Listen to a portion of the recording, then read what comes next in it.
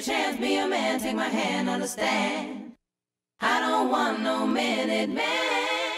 Huu ni usiku wa mahaba. Msikilizaji wa Radio Free Africa, ni mara nyingine tena tumekutana tena hapa Radio Free Africa kuweza kufahamishana mambo mbalimbali juu ya mahaba na mahusiano kwa ujumla. Siku ya Jumatatu na Jumatano ninakuwepo hapa studio kwa ajili ya kuweza kuelimisha jamii juu ya mambo mbalimbali juu ya mahusiano.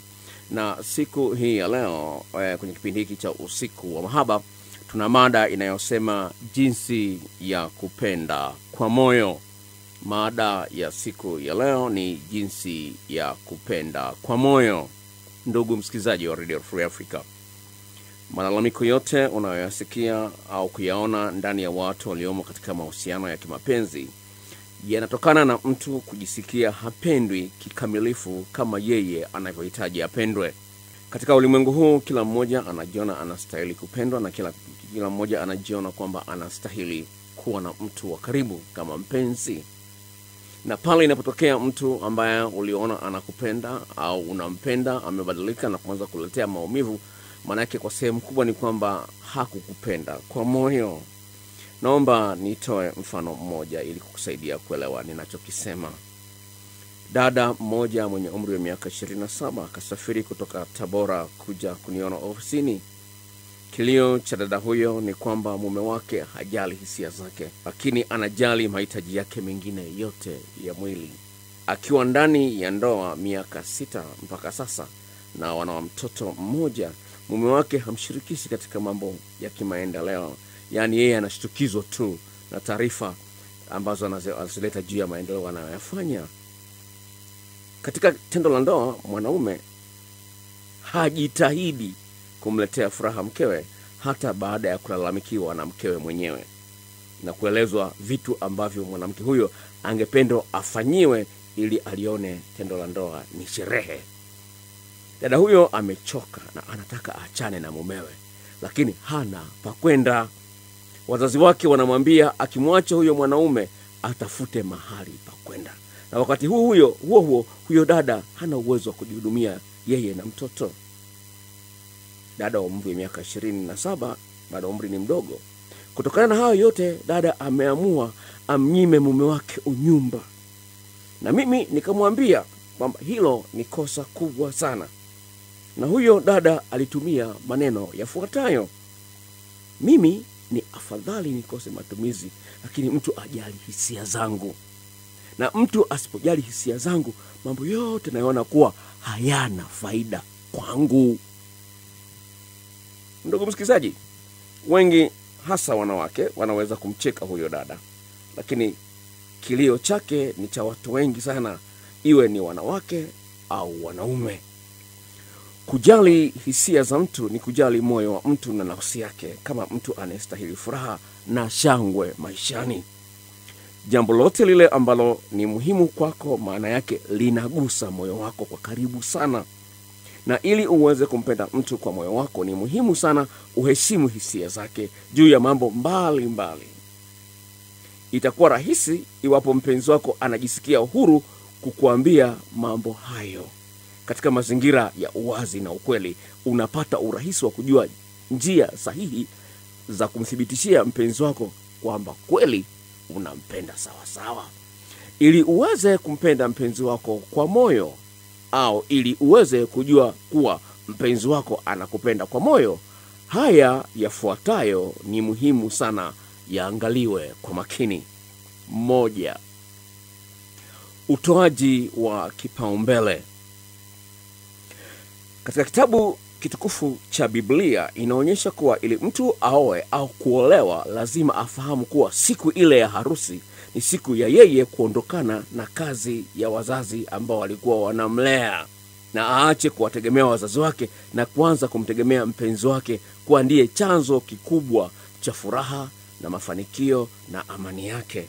Kutokana na kanuni hiyo ya msingi kabisa, unapoingia katika mahusiano ya kimapenzi, tambua kuwa mpenzi wako anatarajia umpe kipaumbele katika mambo mengi sana. Yaani mpenzi wako anakuwa namba 1 katika vipaumbele vyako baada ya wewe kuondoka kwa wazazi wako. Ili uweze kufanikiwa katika hilo, lazima utafute sababu ambazo zitakufanya uwe unamkumbuka mpenzi wako mara kwa mara. Yaani mpenzi wako awe na sehemu kubwa katika mawazo yako ya kila siku na kila saa. Baba mmoja aliyejua umuhimu wa hilo alinipigia simu na kuniuliza, Dr. Nelson, hivi inakuwaje mke wako wa ndoa toka aondoke asubuhi kwenda kazini na wewe umeondoka kwenda kazini hakukumbuki hata kwa simu mpaka mnakuja kuonana jioni? Ndugu msikilizaji, unaweza kuona kilio cha huyu baba ambaye yuko ndani ya ndoa miaka 9. Swali hilo linakupa picha jinsi gani baba huyo mapenzi wanatamani sana kuona wanapewa kipaumbele na wapenzi wao. Kumbuka kuwa kamwe huwezi kuwa na uhusiano uliojaa furaha kama hufanyi bidii kumfurahisha mpenzi wako katika maeneo mbalimbali. Ni kweli kama wanadamu tuna mapungufu na madhaifu mbalimbali, na unaweza kukuta pamoja na bidii yako yote ya kumfurahisha mpenzi wako, lakini bado mpenzi wako hafurahi.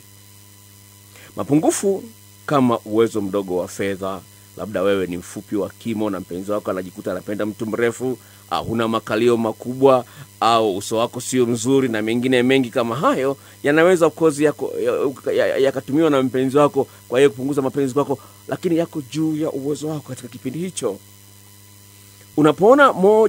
Unapoona pamoja na bidii yako yote bado unashindwa kumfurahisha mpenzi wako, ni muhimu utafute sababu yake. Baba mmoja ambaye ni dereva wa magari makubwa alikutana na hali kama hiyo na ikamsumbua akili yake, kwani anampenda mke wake. Baada ya kuona kwamba mke wake ameanza kukwepa, alimwambia mke wake maneno yafuatayo: Mama Johnny, hali hii haiwezi kubadilika iwapo tutaendelea kukalia kimya, jambo ambalo linanikosesha raha.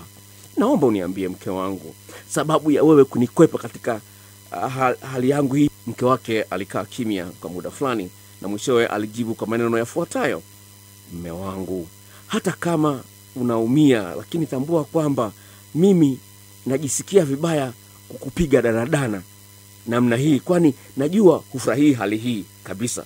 Ukweli ni kwamba nikicheza na wewe kuwa na kusindikiza tu na sioni faida kabisa ya ngoma hiyo ya wakubwa. Hapo ndipo mwanaume aliposhtuka na kuanza kuuliza kwa marafiki zake kuwa wanakabiliana vipi na hali kama hiyo. Alipoambiwa kwamba anisikilize kipindi hiki cha Usiku wa Mahaba Radio Free Africa, ndipo baada ya kuwa akanifuatilia kwa vipindi kama 4 hivi, ndipo akafunga safari kutoka Shinyanga kuja Mwanza kuweza kutatua tatizo hilo. Kaka huyo ambaye mke wake wa kwanza waliachana bila kujua sababu ilikuwa ni nini, tokea afuatilie hilo, na alinipigia kama baada ya mwezi 1.5 akaniambia, Dokta, nashukuru sana kwa sababu umeiokoa ndoa yangu na sasa hivi naona mke wangu ananichangamkia kama vile mwanzoni. Jambo la pili ambalo litakuthibitishia kwamba unapendwa au unampenda mpenzi wako kwa moyo ni hili la kuaminiana. Kama umefungulia redio hivi karibuni, redio unasikiza Radio Free Africa, tunaangalia jinsi ya kumpenda mpenzi wako kwa moyo, na jambo la pili la muhimu ambalo tunaingia sasa hivi na jinsi ya kuaminiana. Ndugu msikilizaji, kutokana na kuwepo kwa maumivu mengi katika mahusiano ya kimapenzi, wengi wanaingia katika mahusiano hayo wakiwa na hofu nyingi, kwani tayari wanao ushahidi kutoka kwa ndugu, marafiki, au wao wenyewe kuumizwa awali, au kuwa na ndugu au marafiki waliowasimulia mateso ambayo walikutana nayo. Pamoja na hilo, kuna kuwepo kwa tamthilia nyingi ambazo watu wanaonekana kushindwa kuishi maisha ya kupendana, na hiyo pia inajenga msingi wa hofu kwa wengi ambao wao wenyewe hawajaingia katika mahusiano ya kimapenzi. Kuaminiana ni jambo la muhimu sana katika mahusiano ya kimapenzi, kwani huwezi kumpenda mtu usiye muamini. Kwa mfano, ukisikia kuwa dereva wa basi fulani kila mwezi lazima gari analoliendesha lipate ajali na abiria wote wanakufa, lakini yeye peke yake ananusurika, je, utapenda kupanda basi hilo hata kama ungekuwa na haraka kiasi gani? Mfano mzuri ninaweza kutoa kwa wengi kuelewa ni kuanza kufanya mapenzi bila kinga na mtu ambaye hujui ubora wa afya yake, ili mradi tu unataka kuolewa au kuoa. Dada mmoja alikaa na mwanaume miaka miwili bila kujua kwamba mwanaume huyo ni mwathirika wa virusi vya ukimwi. Dada huyo akaachana na kaka huyo baada ya kugundua hilo, na alipopima akajikuta hajaathirika. Na baada ya miezi miwili ya kuachana na huyo baba, akasikia yule baba amerudiana na mpenzi wake wa zamani, na wanaendelea bila kupima. Unaweza kuona ni jinsi gani hali hii inakuwa ni hatari unapomwamini mtu kupita kiasi. Lazima uwe na ushahidi wa kumwamini mtu uliye naye katika mahusiano ya kimapenzi. Kwa hiyo tunapenda kuambia wale ambao wanawaambia wapenzi wao usishike simu yangu, usinifuatilie na nini, maana yake huyo mtu hakupendi kwa moyo wake wote. Mtu anayekupenda kwa moyo wake wote, moyo wake anaweka wazi. Na simu ni moyo mzuri sana, ni eneo zuri sana kufahamu moyo wa mtu ukoje. Kupima afya sio eneo pekee katika kuaminiana katika mapenzi, bali pia kupima uaminifu na uwezo wa mpenzi wako kukuletea furaha katika siku zote za uhusiano huo, na sio huzuni au vilio. Ni muhimu uwe na mpenzi ambaye unaamini kuwa hawezi kusema au kufanya jambo litakalo kuumiza. Iwapo leo hii huamini kuwa mpenzi wako anaweza kuwa mtu ambaye anatoa mchango mkubwa katika wewe kufurahia maisha yako na uhusiano wako, uko kihasara zaidi kuliko kuwa kifutarudia maneno hayo. Iwapo leo hii huamini kuwa mpenzi wako anaweza kuwa mtu ambaye anatoa mchango mkubwa katika wewe kufurahia maisha yako na uhusiano wako kwa ujumla, uko kihasara zaidi kuliko kifaida zaidi.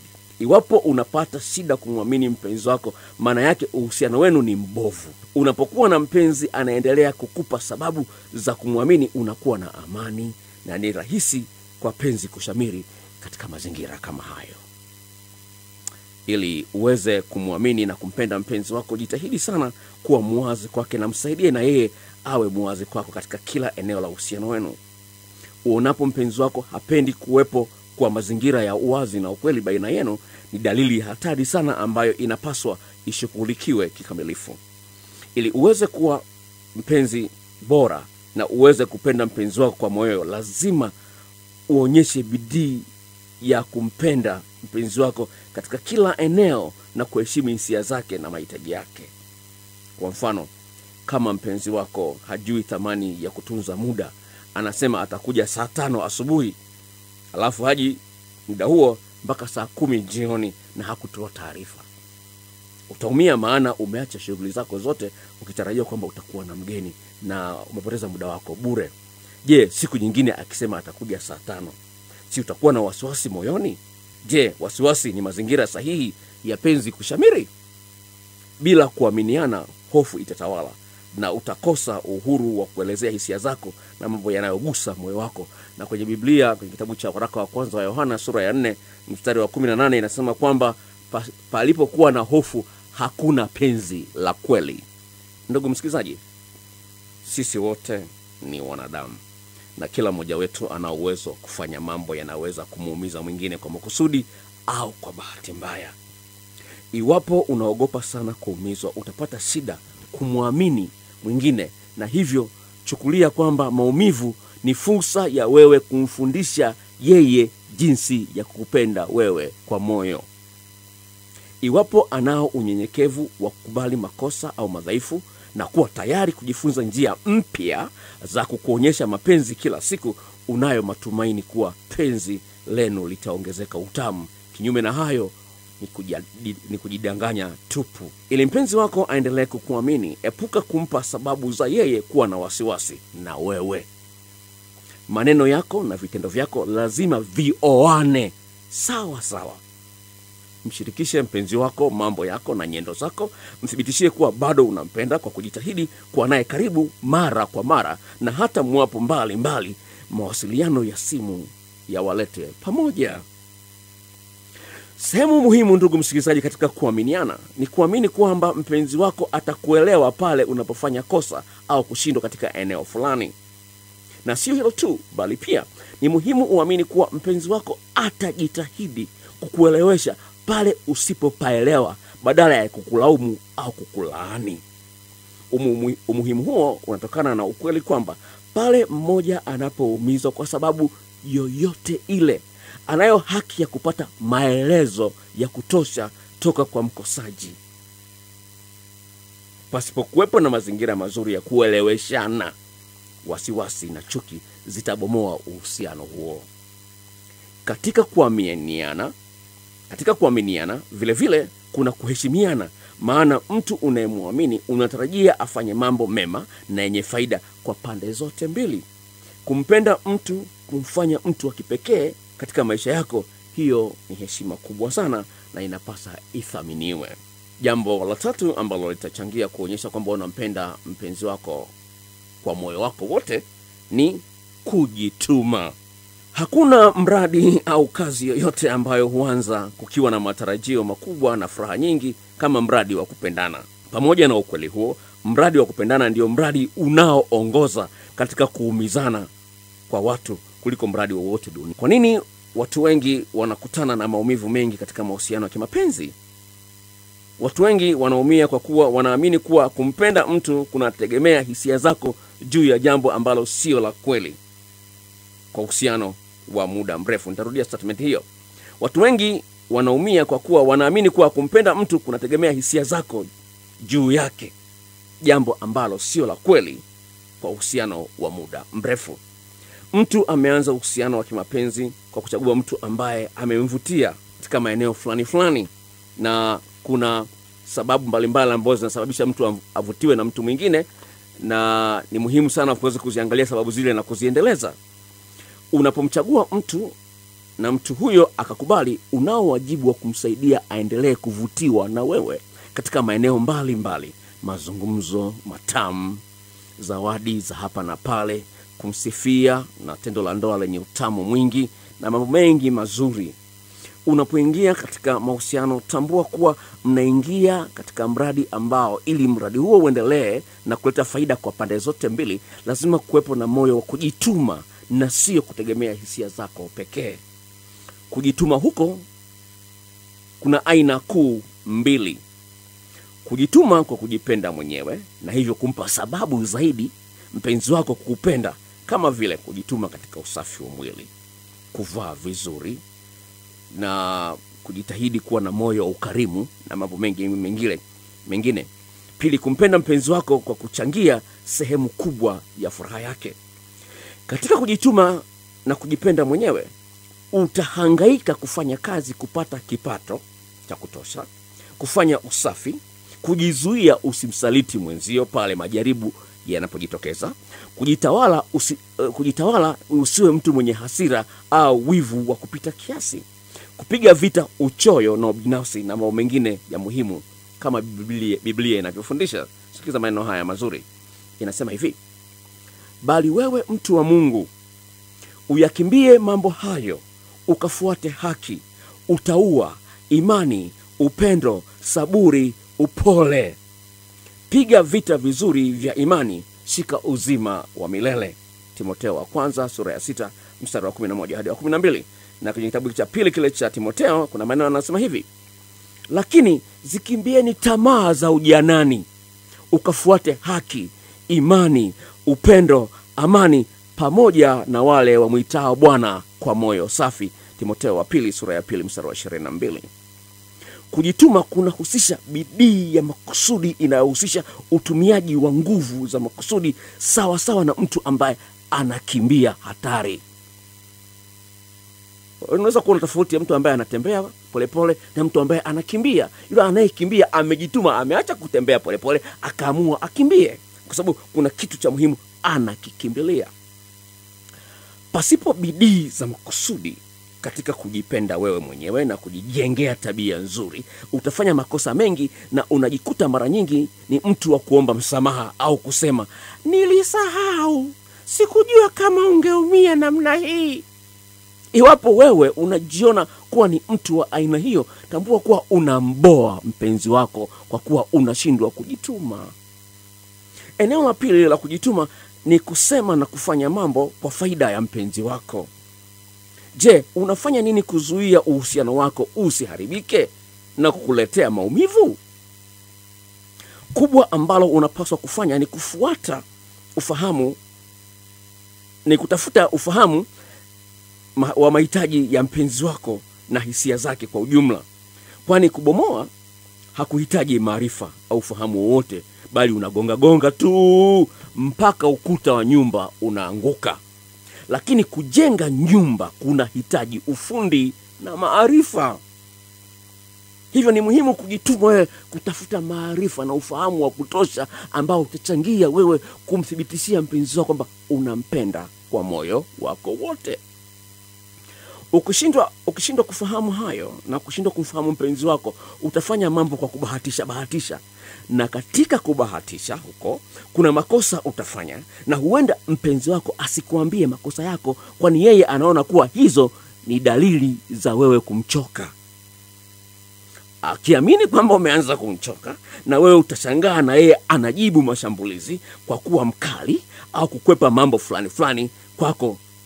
Kama vile ataacha kuwasiliana na wewe, ataacha kukwepa ngoma ya wakubwa, ataacha kupenda kukaa na kuongea na wewe. Hayo ni mambo ambayo yanaonyesha kwamba huyu mtu tayari kuna jambo fulani analifanyia kazi.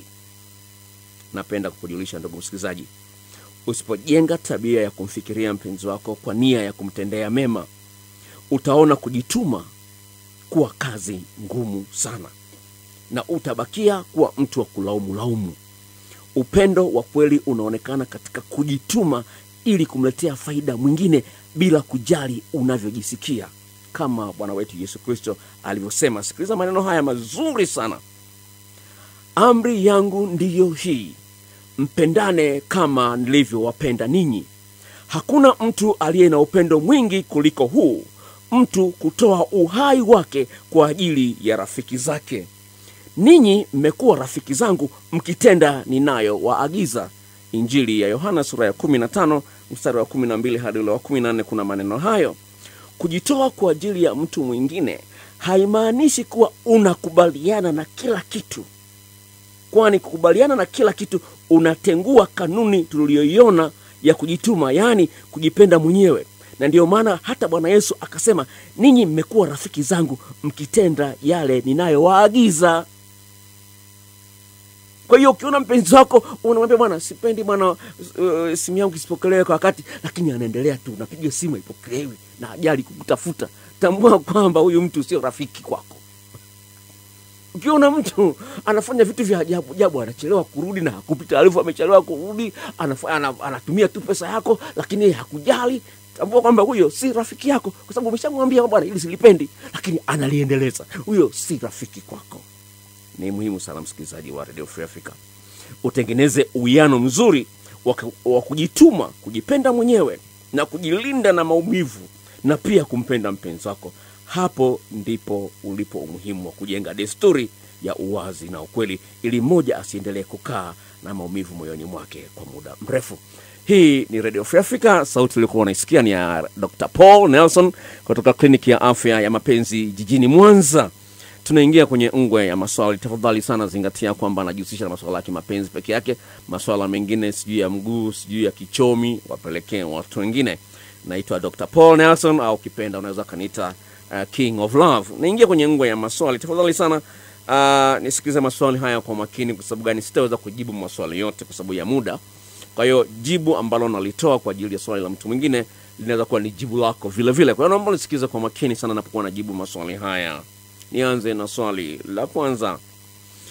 Nasema, Dr. habari za kazi, nimekusikiliza mara kadhaa hapo Radio Free Africa. Mimi naitwa Aisha, niko Kigoma.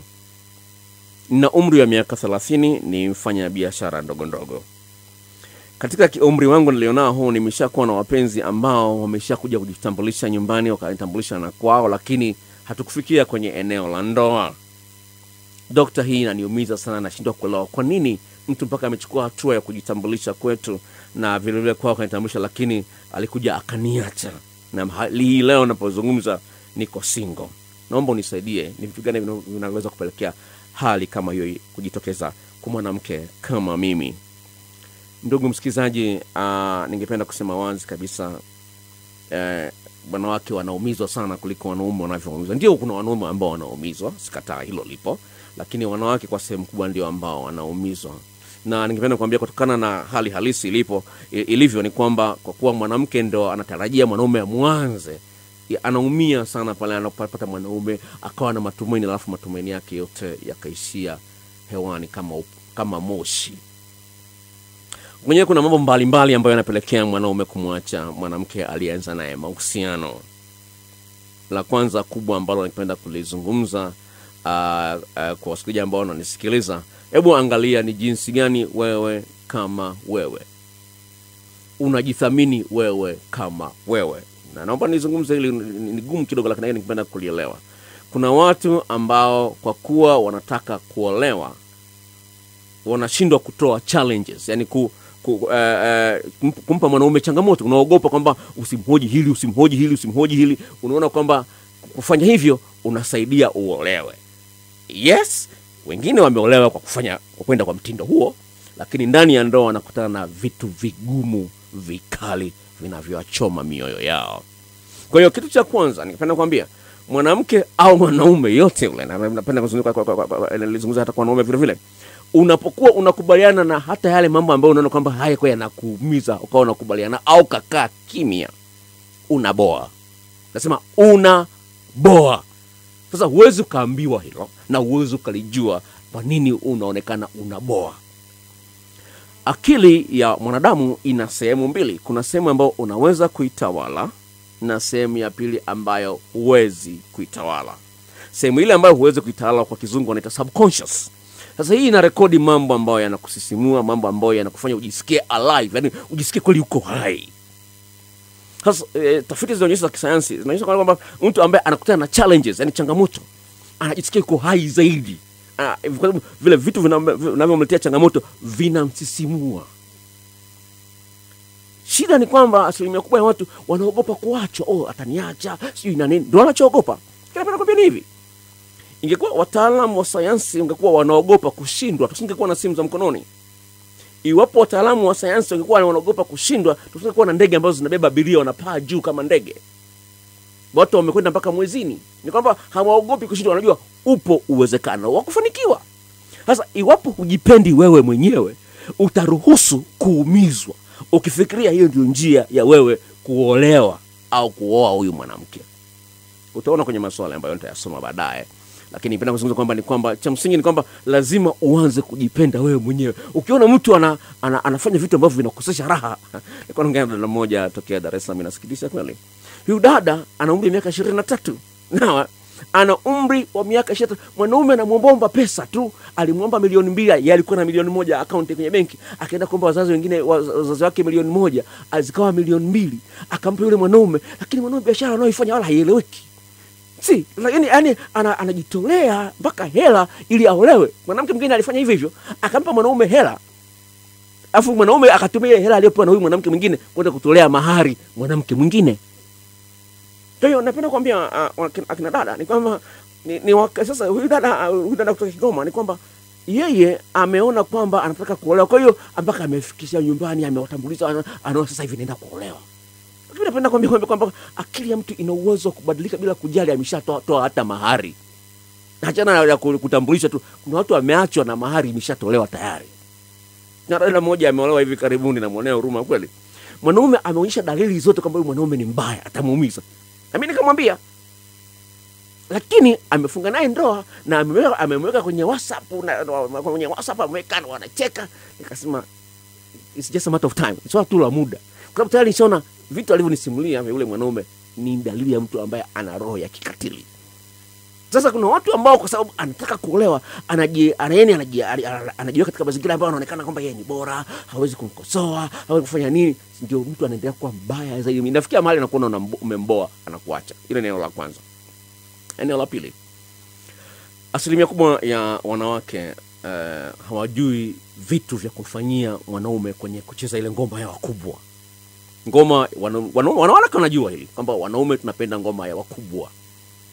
Sasa shida iliyopo ni kwamba ngoma ya wakubwa inatakiwa ifanyike katika ufundi fulani ambao mwanamke ambayo unamwacha mwanaume kila akifikiria kucheza ngoma ya wakubwa anakumbuka wewe. Sasa ni kitu ambacho of course ni kinawachanganya watu akili, na wanawake wengi hawalifanyii bidii neno hilo. Wanaona cha msingi bora nimempa, amefurahia, it's okay. Lakini cha msingi ni kwamba mtu anataka ubora katika eneo hilo, na wanawake wengi naweza kusema zaidi ya 85% ya wanawake hawajui vitu gani vya kumfanyia mwanaume. Wanaweza kuwa wanavijua lakini hawavijui kwa usahihi, kwa ubora wake. Nilikuwa nahojiwa kwenye kipindi cha Kiss FM cha Love Zone Alhamisi ya juzi ya wiki hii, na topic ilikuwa nayo, of course nilikuwa naongea nao kwa njia ya simu. Topic ilikuwa nao ni kwa nini kasi ya wanaume kupenda kwenda kinyume na maumbile na wanawake imekuwa kubwa mno. Nikazungumzia kwa kina pale, nikapata message kutoka kwa wasikilizaji ambao walikuwa wananisikiliza, akasema Dr. tunashukuru sana kwa mambo ambayo umeongea, mtusaidia sana. Na nimeamua kutengeneza blog ya Kiingereza ambayo tutalizungumzia kwa kina hilo, kwa nini haifai na kwa nini mwanaume anafanya hivyo, na kwa nini vitu gani mwanamke afanye ili mwanaume asihitaji kwenda kinyume na maumbile na yeye. Hiyo ni blog itakuwa ni ya Kiingereza. Kuna mpango wa hiyo blog, I think by next week itakuwa tayari. Kwa hiyo napenda kuambia kwamba ndugu msikilizaji, ni kwamba kwenye eneo la ngoma ya kubwa, asilimia kubwa ya wanawake. Kwa hiyo jiangalie kwenye eneo hilo. Kwa mfano wa kweli ambao ulitokea, of course itajibu kwenye point nyingine tatu ambayo nakwenda kuizungumzia. Ni hili, ni kwamba alikuja dada mmoja mwenye umri wa miaka 27, akaniambia hivi, Dr. nimeshakuwa na wanaume 4 tayari, wote wameniacha. Sasa naye wa 5 na yeye ameanza kuonyesha dalili za kutaka kuniacha. Nikamwambia, huyu dada, wewe unafanya kazi? Akasema ndio nafanya kazi. Na huyo mpenzi wako? Akasema ni mfanya biashara. Nikamwambia, je, umeshawahi kuchangia gharama za outing, kwenda hotelini, kwenda guest na nini na nini? Akasema sijawahi. Unaona yeye ni mfanya biashara mkubwa na hela nyingi. Nikamwambia hilo ni kosa. Nikamwambia swali la pili, je, kwenye ngoma ya kubwa una ufundi wa kutosha kumsaidia mwanaume kule anapokuwa na hamu ya ngoma ya kubwa, anakumbuka wewe kwa urahisi? Akaniambia anaofahamu mawili matatu. Nikamwambia no, na kitabu hiki cha ufundi katika mapenzi kina maelekezo vigani vya kufanyia mwanaume, kwa sababu mwanaume ana maeneo 11 katika mwili wake ambayo ukiyafahamu jinsi ya kuyashughulikia inakuwa rahisi kwa mwanamke kuona wewe ni mwanamke wa ukweli. Basi nikaongea naye maneno mengine ya muhimu, nikamwacha. Ilikuwa ni siku ya Ijumaa, alikuja ofisini kwangu. Wiki iliyopita kama Jumatano hiyo siku, akanipigia simu akamwambia, Dokta, huwezi kuamini, zile simu zilikuwa zimeanza kupungua, zimekuja. Nilimpigia simu nikamwambia bwana toke out, akaniambia bwana, yule mpenzi wangu akaniambia bwana, leo sina hela ya kutosha. Nikamwambia nitakulipia mimi. Kwa hiyo nikalipia usafiri wa taksi, nikalipia hoteli, nikalipia chakula na kila kitu. Yule kaka akaniambia, sijawahi kukutana na mwanamke kama wewe. Sasa akaja kaboronga yeye mwenyewe, uhusiano ukaenda vizuri. Akaja kaboronga yeye mwenyewe, mwanaume alikuwa amesafiri kwenda Kongo kibiashara, sawa? Amesafiri kwenda Kongo. Yeye hata kuna kaka alikuwa anamfuatilia sana, akakubali waende outing kwa ajili ya kwenda kula chakula tu cha jioni. Sasa wameenda outing. Sasa amepata na haja ndogo, enda kujisaidia, akaacha simu yake pale. Alipoacha simu yake, yule jamaa akatoa line ya yule dada, akaiweka kwenye simu yake, akamwekea line nyingine ya Voda. Sasa yule dada amemaliza pale kuongea, akajua kwamba sisi iko okay. Kwa hiyo ameenda. Huyu jamaa alipofika nyumbani usiku ule, akampigia simu yule jamaa Kongo. Sasa mwanaume kule wa Kongo, si anaona namba ni yule mpenzi wake huku. Akampigia, bwana niko mimi namshughulikia na nini, achana na huyu mwanamke sisi na nini, achana naye, huyu mpenzi wangu kwa zamani sana. Unaona bwana, ndio akaboronga yeye mwenyewe, ndio uhusiano ulifia hapo. Lakini dada yule baba alikuwa ameshaanza kumpenda sana. Unaweza kuona jinsi gani unaweza kitu kidogo tu kikaribia mambo mengi. Kwa hiyo eneo la pili ambalo nimezungumza ni hilo la ngoma ya kubwa. Eneo la tatu ambalo linapelekea mwanaume akakuacha, jinsi gani wewe unamtegemea huyu mwanaume kipesa. Amesema kwamba unafanya biashara, sawa, biashara ndogo sawa, lakini jinsi gani unaonyesha unahitaji pesa kutoka kwake inaweza ikamboa mwanaume. Kuna wanawake ambao wanamuona bora mwanaume ana hela, atataka hiki, hata angekuwa tajiri kiasi gani, usitegemee kwamba hiyo hela amepata kwa urahisi. Kwa hiyo atakuwa anahesabia zile pesa ambazo anazitoa kwa ajili yako. Kwa hiyo ni eneo ambalo unapaswa uliangalie. Kwa hiyo jinsi gani wewe unamuomba mwanaume pesa, kwa makini sana. Ni afadhali mwanaume awe anakupa hela kwa moyo wake mwenyewe. Hapo ndio unajua kwamba huyo ananipenda kwa moyo wake. Kwa sababu anakumbuka kwamba wewe una pesa ya kutosha, atakusaidia. Na ndivyo ninavyofanya mimi. Mimi toka niko mdogo, sijawahi kumwomba babangu hela. Sijawahi. Najua babangu ananipenda, atanitumia nikiwa shuleni, atanitumia. Kama hajanitumia najua hana. Sasa najua babangu ananipenda. Na hata sasa hivi babangu amefariki, mamangu, sisubiri mamangu niombe hela, nitatuma hela kila ninapojisikia kutuma hela. Kwa hiyo lazima ufahamu hilo eneo kwamba ukiona mwanaume hajitoi kukusaidia wewe kiuchumi, na wewe kwaona muomba mara kwa mara, Inategemea na mwanaume na mgani anaweza akakuona umekuwa kero au mnyonyaji. Kwa hiyo hayo ni mambo ambayo yanaweza kupelekea hali kama hiyo kujitokeza. Nimeongea kwa kirefu, najua tutakuwa nimewasaidia akina dada wengi. Naomba nisome swali lingine hapa ambalo limekuja hapa studio. Ni hilo nimeongea kwa kirefu sana, nimechukua muda mrefu kidogo. Nasema, Daktari, mimi ni msichana mwenye umri wa miaka 24. Kabla ya mpenzi wangu hajapata kazi, nilimtunza kwa hali yangu yote na kwa uwezo wangu wote. Sasa amepata kazi, amebadilika, hapokee simu. Yeye nikimuuliza anasema mimi ni mlalamishi, hawezi kuishi na mimi. Dr. J, hiyo ni haki? Ningependa kuambia ndugu wasikilizaji, haijalishi umetumia pesa gani kumsaidia mpenzi wako, uwe ni mwanaume au mwanamke, hicho kisiwe kigezo cha wewe kusema kwamba kwa nini ananiacha wakati nimemsaidia. Ndio, of course, katika hali ya binadamu hiyo inakuja akilini, lakini cha msingi ambacho katika mazingira kama haya ambacho napaswa kufahamu ni kwamba huyu mtu hana mapenzi ya kweli kwangu. Yaani pamoja na bidii yangu yote ya kumuonyesha mapenzi yangu yote, ameniacha, hanitaki, hanijali, manake nilikosea kuchagua mpenzi. Kwa hiyo utalalamika sana, lakini jibu ni hilo kwamba huyu mtu hakupendi. Hilo jibu unaliona. Kwa nini huyu mtu apokee simu zangu? Kwa nini huyu mtu anijali? Lakini anakuambia ni mlalamishi. Lakini no, unayo haki ya kudai penzi la kweli, penzi toshelevu. Sasa unapodai haki yako, mwenzio anakukandia, anasema vitu vibaya, ni jibu analokupa kwamba sikupendi. Katika mazingira kama hayo, basi iwapo kweli unao hakika umempa mapenzi yako yote, tambua ulikosea kuchagua mpenzi, tafuta mpya.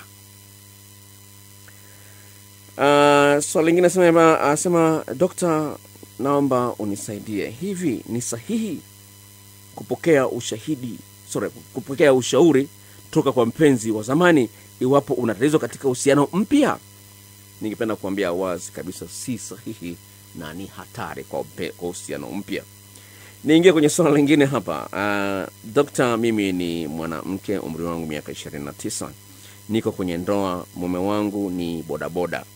Nikimgusa usiku anadai amechoka. Ni mara nyingi nakuta SMS za mapenzi, nikimhoji ananifokea nisimfuatilie maisha yake. Dokta, nisaidie, nifanyeje katika mazingira kama haya?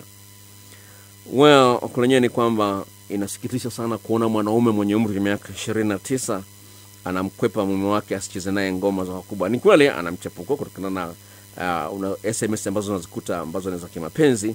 Ni kweli anamchepuko, lakini ningependa kuambia wanaume, iwapo kweli una mwanamke ambao umemtoa kwao, hata kama unamchepuko, jitahidi kumpa haki zake.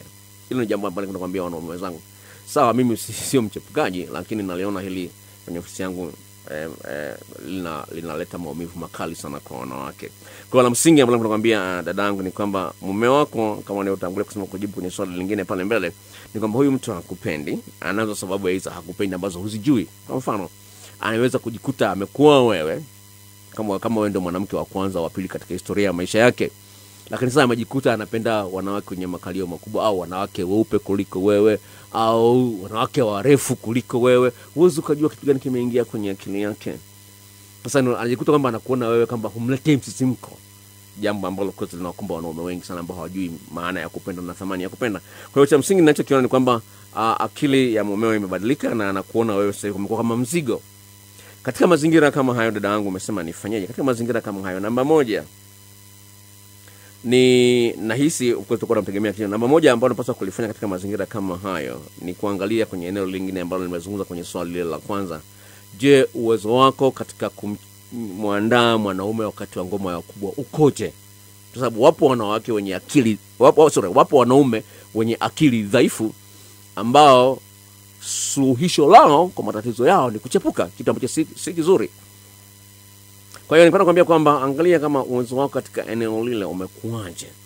La pili ambalo lipo, hebu angalia, wewe ni mwanadamu kama mwanadamu mwingine. Kwenye labda kuna makosa ambayo wewe ushafanya huko nyuma, ya mwenzio hajakusamea moja kwa moja, vitu kama hivyo. angalia uvaaji wako, usafi wako na vitu vingine ambavyo vinakupelekea hali kama hiyo. Kwa sababu ninachokiona hapa ni kwamba uenda unamtegemea kiuchumi, hata ukiondoka unaona virutubishi maisha shida. Kwa hiyo anza kufanya mabadiliko katika maeneo ambayo unaona kwamba unaweza kufanya mabadiliko, na uangalie mume wako atafanya nini. Kinyume na hapo, naomba unipigie simu, kuna maswali mengi ya kukuuliza niweze kufahamu mzizi wa hali hii umetokea wapi, ili iweze kusaidia kung'oa na kurudisha amani kwenye ndoa yako. Dr. naitwa Fabiani, nipo Dar es Salaam. King of Love, naomba unisaidie hili. Ni kwa nini mwanamke mwenye wivu kupitiliza hufuatilia nyendo zako nyingi, na wewe utakapoamua kumfuatilia yeye anakuwa mkali sana? Wow, katika mazingira kama hayo ni kwamba huyu mwanamke yeye mwenyewe ni mchepukaji, lakini hataki kugunduliwa. Kwa hiyo kwenye psychology wanaita projection. Yaani kama vile kioo kina akisi sura yako. Sasa lakini kioo hiki kukielekeza mahali fulani kinahamisha kinakwenda kuchukua picha ya kitu kingine. Kwa hiyo huyu mtu ni kwamba madhaifu yake yeye anakuletea wewe. Kwa hiyo anataka apate uthibitisho. Kwa hiyo anakufuatilia. Kama na wewe uko kama vile. Sasa huenda anataka apate ushahidi kwamba wewe unamsaliti ili akuache aende kwa yule mchepuko. Na ndio maana ukifuatilia nyendo zake na kwa simu yake anakuwa mkali, kwa sababu ana mpenzi lakini hataki kugunduliwa. Sasa anataka kuvunja uhusiano huu ulionao sasa hivi, lakini hana ushahidi, hana sababu ya kuvunja. Kwa hiyo anatafuta sababu ya kuvunja uhusiano huu ili aende kwa mchepuko. Kwa hiyo komalia hizo nyendo zake mpaka upate jibu kwa nini anakuwa mkali unapoanza kufuatilia nyendo zake na yeye. Swali lingine sema, King of Love, Dr. Nelson, mimi nilikuwa na mke ambaye alikuwa akirudi nyumbani saa 3 za usiku hadi saa 4 usiku. Aweza kupigiwa simu mbele yako na kujibu kuwa nitakubipu baadaye, na ukiuliza nani huyo anakuwa mkali, kufikia hatua analala huko na simu anazima. Mwishowe nikachoka na kumrudisha kwao. Je, dokta, nirudiane naye au vipi? Hujasema hii ndoa yako ina muda gani. Umezungumza tu kwamba una mke, lakini la msingi ambalo naliona hapo kubwa ambalo unapaswa kulifanyia kazi ni kwamba mume wako alikuwa mchepukaji mkubwa, maana mara nyingine analala huko. Sasa inategemea na msimamo wako wenyewe na kanuni yako mwenyewe. Binafsi mimi huyo mwanamke siwezi nikarudiana naye, kwa sababu nitaona kwamba ni sawa na kurudia matapishi, kwa sababu tayari ameshajithibitisha kwamba ni mzinzi. Sasa unaporudiana naye lazima ufahamu kwamba kama amejirudi au vipi, ilo uwezo kalijua kwa urahisi. Kwa hiyo hili ni kuachia kazi wewe mwenyewe ufanyie kazi, kwa sababu ushahidi umeupata. Kwa hiyo ni juu yako wewe kutoa hukumu. Niingie kwenye swali lingine, nasema kwamba King of Love, mimi niko Arusha, nimeolewa, tuna mtoto mmoja, ndoa yetu ina miaka 2. Tulianza ndoa yetu vizuri, ila kwa sasa sina mapenzi naye tena na natamani kuachika wakati wowote ule. Hali hii imekuja baada ya kukuta SMS za kimapenzi na wanawake 3 tofauti kwa vipindi tofauti, na mume wangu anawaeleza mambo yangu ya ndani. Hali hii imeniletea kero, naona kwamba haifai kuendelea kuishi na huyu mwanaume. Dokta, utanisaidiaje? Katika mazingira kama hayo, of course nitatoa jibu kama lile la mwanzo na yule kaka ambaye mke wake anarudi saa 4 za usiku, kwamba ni juu yako wewe kuangalia, kwa sababu mpata ushahidi kwamba huyu ni mzinzi, na ni juu yako wewe of course kufanya chukua hatua either za kutaka kumsaidia abadilike. Utanipigie simu niongee na wewe, nifahamu vitu gani amevikosa kwako au vitu gani vimempelekea yeye kwenda huko mbele. Ninapoandika hii blog mpya ambayo nimezungumza ya Kiingereza, kuna mambo mengi mapya ambayo sijawahi kuyaandika kwenye blog ile ya Kiswahili. Kwa hiyo naomba tuendelee kuwasiliana. Niingie kwenye swali hili lingine la mwanamke mwingine. Anasema, Dokta, mimi ni mdada, niko Mwanza, umri wangu miaka 25. Nina mpenzi aitwaye S. Uhusiano wetu ni wa miaka 2, lakini hataki nijue anapoishi. Mara nyingi amenitukana mimi na kuniita malaya na kuniambia mimi ni mwanamke wa kutumiwa tu, sio kuolewa. Niliumia sana, lakini nampenda sana na shindwa kumwacha. Dokta, nitumie njia gani tuachane? Hili ni swala ambalo of course ushahidi unao kwamba huyu mwanaume hakupendi, lakini anasema moyo wangu bado unampenda. Nitumie njia gani tuachane? Okay, njia nzuri ya kuachana na mtu unampenda, namba kwanza orodhesha mabaya yake yote, sawa, ili akuumize vizuri. Sawa, orodhesha mabaya yake, kuna hili, kuna hili, kuna hili. Unaweza chukua kalamu na karatasi, orodhesha mabaya yake utakufanyia yote. Kwa hiyo kwa muda wa siku 2 au 3 kaa tu unaorodhesha yale mabaya. Kuna hili alinifanyia, kuna hili alinifanyia, kuna hili alinifanyia. Ukishaona hivyo sasa anza kufanya vitu vya kikatili. Hupokei simu yake, hujibu meseji zake, ukionana naye usimsalimie, na akikusalimia kaa kimya, usijibu. Ni kweli unasema unampenda, lakini kwa kadri utakapokuwa umeanza kufanya hivyo, tayari nafsi yako itaanza kubeba mzigo wa kuona kwamba kweli ninalolifanya ni sahihi, na utaanza kulifurahia hili la kuachana naye badala ya kuona unaumia. Unaona, utaona kwamba kumbe naye ana uwezo wa kuumia. Kumbe naye anaumiaga, kumbe nisipopokea simu yake yeye anaumia. Tayari utaanza kuona kwamba nafsi yako inaanza kupata uponyaji. Okay, so ningesema Dr. mimi niko Mbeya. Ndoa ina miaka 6. Dr. mke wangu wa ndoa hajawahi hata mara moja kuanzisha ngoma ya kubwa. Mara nyingi hukataa kwa kusema amechoka, na inabidi nibembeleze kwa machozi ndipo nipewe ngoma hiyo, na bila ya yeye kunigusa popote. Dr. naomba msaada wako. Well, lingine ambalo napenda kuzungumza kwa kesi kama hii ni kwamba asilimia kubwa ya wanawake hawajui wamguse wapi mwanaume. Au wanaweza kuwa wanajua lakini hawajui wamguseje. Katika mazingira kama hayo unakuta mwanamke tu anakaa tu kwa sababu anaona aibu, akikosea anaona utamcheka. Kwa hiyo wanaume wenzangu, iwapo unajua mwanamke anapaswa kufanya nini, anza kumfundisha. Mfundishe pole pole. Usitegemee kwamba atayafahamu na kuwa na ujasiri wa kuyafanya ndani ya wiki moja. Kwa hiyo mfundishe pole pole ili akae kwenye akili yake. Lakini lingine ambalo lipo ambalo naliona hapa ni kwamba asilimia kubwa ya wanawake huwa hawafiki kileleni kwenye tendo la ndoa. Tafiti zinaonyesha kwa kati ya asilimia 50 hadi 67 ya wanawake huwa wanadanganya wanaume kwamba wameridhika na ngoma ya wakubwa, kumbe hawajaridhika. Sasa hali kama hiyo sio nzuri. Ni kitu ambacho of course inasababisha mwanamke aone kwamba hii biashara haina faida. Kama tulivyoona kwenye mada, dada mmoja anamwambia mume wake, mimi naona kama nakusindikiza tu, mimi sisikii raha yote ile. Katika mazingira kama hiyo utakuta mwanamke anaona kwamba ni usumbufu kucheza ngoma ya wakubwa na wewe. Kwa hiyo angalia, kama una tatizo la kuwahi kumaliza, tiba ninayo ya uhakika na ya kudumu. Tuwasiliane. Kama una tatizo la nguvu za kiume, yani unawahi kumaliza alafu unashinda kuanzisha raundi nyingine, tiba ninayo. Tuwasiliane. Sawa, kwa hiyo usikae na madhaifu kama hayo na bado ukaendelea kudai. Ni sawa sawa na mtu ambaye uwezo wake ni kubeba kilo 2, anataka abebe kilo 10. Utaumia. Na ndio maumivu unayoyapata. Kama una matatizo ya nguvu za kiume, una matatizo ya kuwahi kumaliza, manake huna uwezo na huna haki ya kuomba hiyo. Ni sawa mtu ambaye yeye ni darasa la 7 anaomba kazi ambayo anayestahili ni mtu wa chuo kikuu. Atapewa hiyo kazi. Sawa, wewe ni darasa la 7 lakini unataka upewe kazi ya engineer ambaye amesomea miaka 5 chuo kikuu. Uwezo kapewa.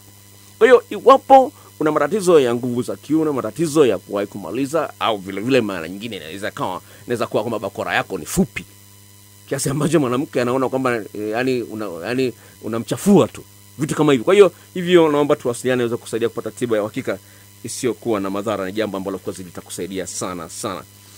King of Love, kweli wewe ni doctor, maana umesema yale ambayo mke wangu ananifanyia.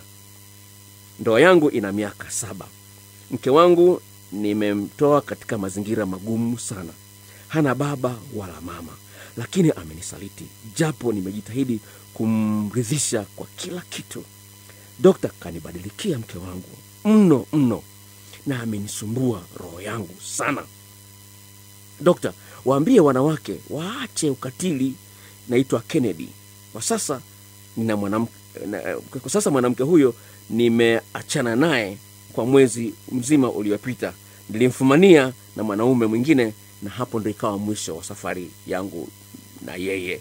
Dokta, waeleze wanawake kwamba wajitahidi kuwapenda waume zao, hasa wale ambao kwa sehemu kubwa wanawategemea waume zao kiuchumi. Ukweli ni kwamba unalozungumza ni ukweli, na nashukuru kwamba umeona imekusaidia katika eneo hili na lile, lakini cha msingi ni kwamba lazima watu wajifunze kupendana kwa moyo. Mwanamke ampende mwanaume kwa moyo, na mwanaume ampende mwanamke kwa moyo, na iwapo kuna kitu ambacho hakijakaa sawa, watu wawili wafanye kazi kama timu kuliondoa kitu ambacho kinaleta kero kati yao. Swali ingesema, Dr. naitwa Amosi, umri wangu miaka 24, imani niliopewa na mpenzi wangu kwa jinsi alivyokuwa akinipetipeti na baadaye kuzoeana na rafiki yangu na kunibalikia sana inanitesa. Yani ni kwamba alikuwa na imani na mpenzi wake, lakini mpenzi wake alikuwa na mpetipeti, lakini akaja akamsaliti. Unapoona mtu wako amekusaliti na amechukuliwa na mtu mwingine, maana yake ni kwamba amekuona wewe huna faida kwake kwa sababu ambazo huzijui. Kwa hiyo tuwasiliane niweze kusaidia jinsi gani ya kulingoa hilo. Nimalizie swali la mwisho. Sema, Dr. Hivi unaweza kunieleza nifanyeje ili wanawake wasipende hela zangu? Nieleze jinsi za kumweka mpenzi wangu ili niishi naye vizuri. Wanawake of course wana ile hali ya kupenda kumtegemea mwanaume. Kwamba ili mpenzi wako asipende hela zako, la msingi kubwa ni kumwangalia wako wengine tu wanapenda hela. Kwa hiyo kwa maana mengine kama inapasa mtu kama huyo umkwepe. Nimeshakutana na kesi ambayo mwanaume anashangaa kwa nini mwanamke aniombe yeye hela. Lakini wapo, lakini ni wachache. Lakini kikubwa ambacho nakuona ni kwamba hebu anajaribu kuangalia mwanamke ambaye of course anajithamini yeye kama yeye na anathamini umuhimu wa penzi lako. Sasa upo uwezekano wa mwanamke kupenda hela pale ambapo anaona humpi mapenzi sahihi anayohitaji. Yaani anaona kwamba faida yake iwe pesa. Kwa sababu anaona kwenye ngoma ya kubwa na matatizo, umfukishi kileleni, katika ile hali ya kumpendipendi, mambo ya kimahaba outings hapa na pale, hamna vitu ambavyo vya kimahaba huvijui. Kwa hiyo anaona kwamba sasa faida ya kuwa na mpenzi nini? Anaona faida kwa ni pesa. Kwa hiyo angalia uwezo wako wa kuweza kuwa mtu wa kimahaba na jinsi gani unaweza kumridhisha kwenye ngoma ya kubwa, inaweza kuvileka pelekea mwanamke akaona kwamba faida yangu naomba tu iwe pesa. Jambo ambalo kwa kweli limekuumiza na ndio maana wametuma swali hilo. Kwa hiyo itakuwa ni swali la mwisho ndugu msikilizaji. Mimi naitwa Dr. Nelson, niko Mwanza. Kwa wale ambao wanaofahamu mji wa Mwanza, niko Mwanza, jengo la Nyanza, barabara ya Kenyatta. Jengo la Nyanza liko nyuma ya Benki Kuu ya Tanzania.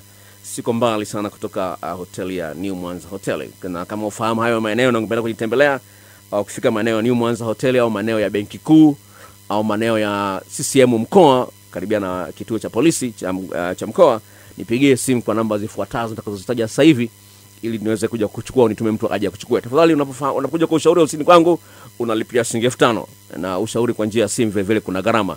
Sasa hivi unasikiza kama radio, lakini kutoka hapa mimi sio radio tena. Kwa hiyo tambua kama kuna gharama za kuongea na mimi kwa njia ya simu. Naomba nitoe namba zangu za simu na tafadhali sana naomba uzisave vizuri, ufahamu huyu ni nani. Kuna watu ambao wananipigia simu wanauliza wewe ni nani, nimesave namba yako.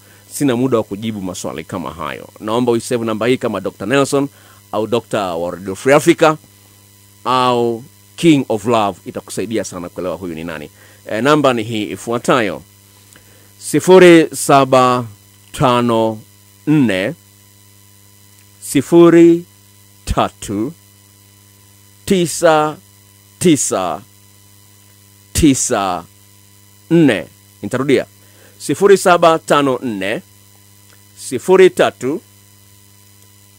03 9994. Mara ya mwisho 0754 03 9994. Na kwa wale ambao wanatembelea internet, unaweza kutembelea blog yangu ambayo itaweza kufundisha mambo mbalimbali. Inaitwa www.kumbatiapenzi.blogspot.com. www.kumbatiapenzi.blogspot.com. Na nimeanzisha huduma mpya kwa ajili ya watu ambao wameathirika na ugonjwa wa ukimwi na vile vile maalbino. Hii ni huduma ambayo iko free, haina malipo. Nimesema kwamba kwa namba hiyo ambayo nimeitoa mwanzoni, kuongea na mimi unalipa shilingi 2,000 kwa M-Pesa, Tigo Pesa, lakini hii namba hii ni kwa ajili ya kuwatafutia wachumba au wake au waume, watu ambao wameathirika na ugonjwa wa ukimwi au ni ndugu zetu wale walemavu wa ngozi. Kwa hiyo naomba namba hii of course uione kwamba ni tofauti na ile nyingine ambayo nimetoa. Ni huduma ambayo ni free kwa watu kama hao. Naomba kama unahitaji mchumba katika hali ya mazingira ya kawaida, sio mgonjwa, nitakuchaji shilingi 5,000. Hii ni kupunguza foleni. Kwa hiyo kuna gharama. Ndio kuna watu wamenitumia, nimetoa namba hii wiki iliyopita, kuna watu wengine wamenitumia. Kwa hiyo nakwambia kama wewe sio muathirika wa design hiyo, utambua kwamba siwezi kukusaidia bila kunilipa shilingi 5,000. Namba ni hii: 0788 07887604. Nitarudia